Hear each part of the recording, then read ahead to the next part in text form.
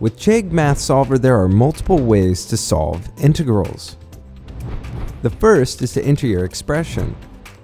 Click Go and select Find the Integral. The second way is to click the Calculus key on the keypad, then select the integral function. For indefinite integrals, leave the limits blank.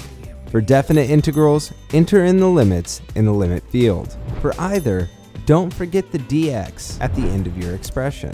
If you need to do a double or triple integral, simply click the integral key to add another integral sign.